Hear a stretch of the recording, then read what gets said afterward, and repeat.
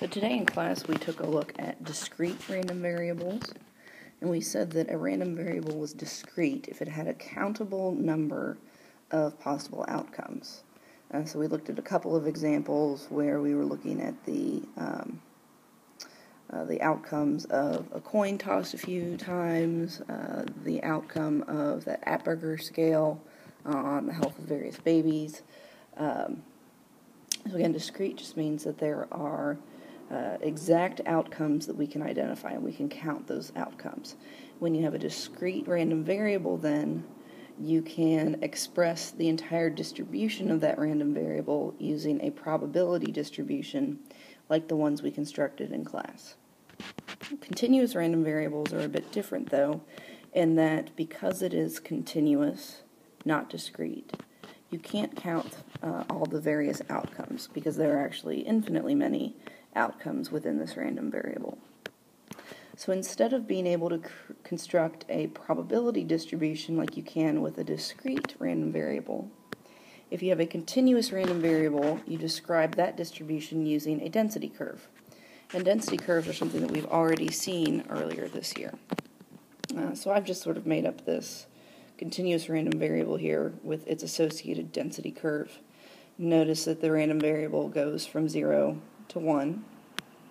And the probability for any given event is simply the area underneath the curve.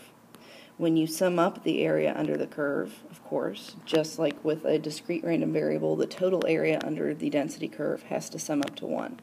And this should sound a bit familiar because this is what we were talking about back when we looked at the density curves for normal distributions. So let's say, for instance, that I have my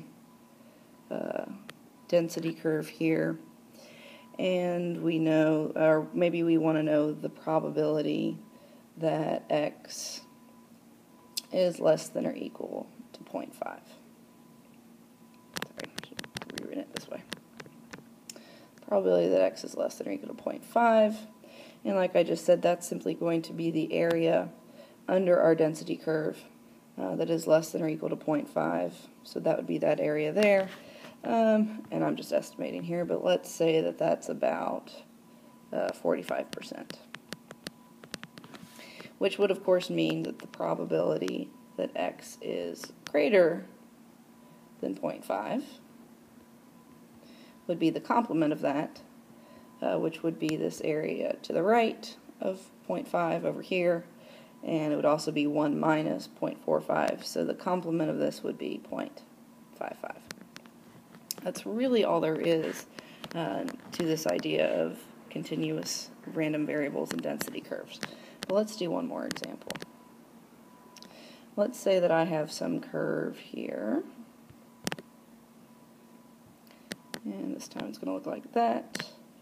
And let's say in this case the values range from, I don't know, let's do 5 to 15, which means this middle curve, or this middle point is going to be 10. And we'll call this point here 7, and this point here 12. And so let's consider the situation where we want to calculate the probability that x is between 7 and 12.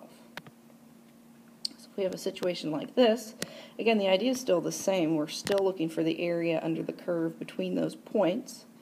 So here's 7. Here's 12. We would just want to find the area under the curve between those 2 points. And again, I am making this up, but let's say that that is, oh, I don't know, probably close to half of our area. So let's call it 52%.